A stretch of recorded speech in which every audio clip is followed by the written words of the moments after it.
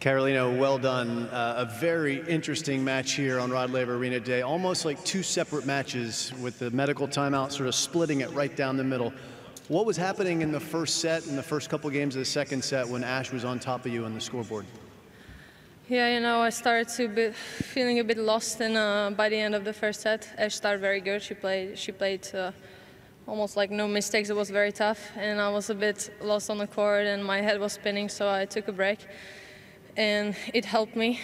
I tried to get back, played a bit faster rally, so we don't play that long ones as in the first set, and it worked well.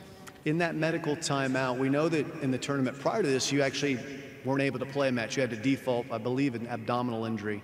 Was that what you were treated on off the court? No, it was more, they just checked my pressure, and because I was, as I said, a bit lost, you know. Okay. I was spinning, so they cooled me down a bit with ice, and it helped me.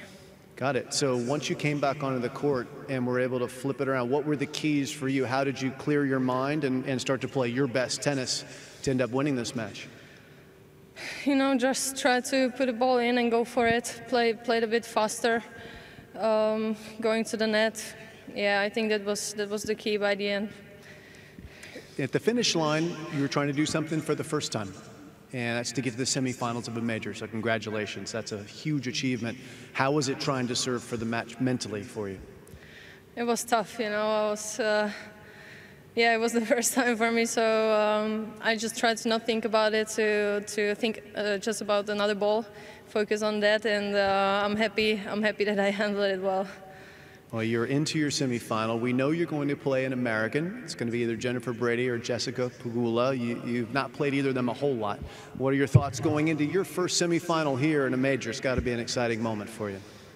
I'm just going to try to recover, you know, as best as possible, and I'm definitely looking forward to that match. Congratulations. Thank you very much. Get the recovery going. She's into the semifinals. Well, very, very impressive. What a calm young woman, and just explaining how she was struggling with the heat and the timeout. She had an opportunity to be cooled